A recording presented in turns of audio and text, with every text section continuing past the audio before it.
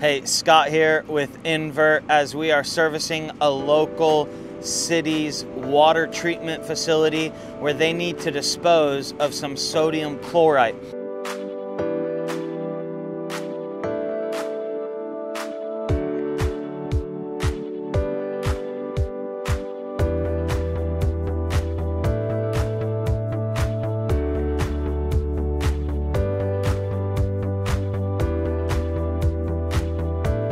Now, sodium chloride comes in different pHs. This one comes to the extreme of 14 pH. That's a highly corrosive liquid that we have to properly dispose of. So our team is suited up.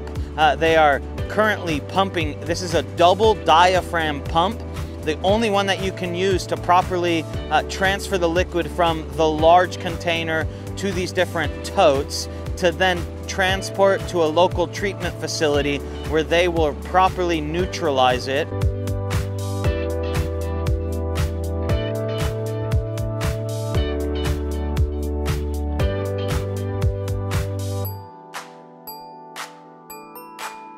So it's very important that you use the right equipment and you have the right equipment to do this job. So it's actually an air compressor that is the power behind this double diaphragm pump that is then being able to suck the liquid, the sodium chloride, out of the tank, transport it into these totes, because you cannot have like a normal pump, normal things with electric. You can't be using that because of the high pH and what's going on with this corrosive.